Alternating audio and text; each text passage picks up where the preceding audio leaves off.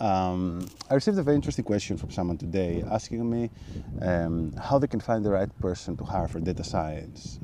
What are the questions they should ask to hire someone? The answer is that there are no magic questions you can ask anyone about data science. The first thing that you need to understand is that it's important to own the process of data science as a startup founder. Or as an entrepreneur or as a decision maker in general. So imagine, for example, that you are running a business to consumer business, right? You're selling something to consumers.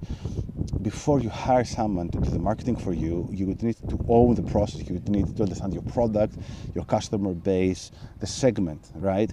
And then you can hire the right person. Data science is the same. Many people think that they can't own the process. They can just hire someone 2-3 years after they're collecting data and it's going to do it for them. That's not going to happen.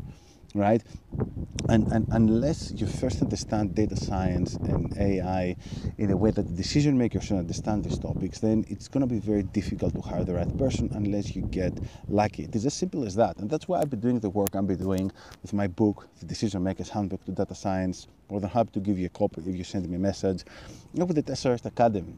Okay, so as a decision maker, you need to understand how data science and AI are applied at a high level and how they can be used in a business and what makes a data scientist and what's the right person for you.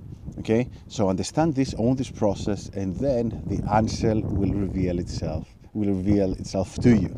Thanks a lot.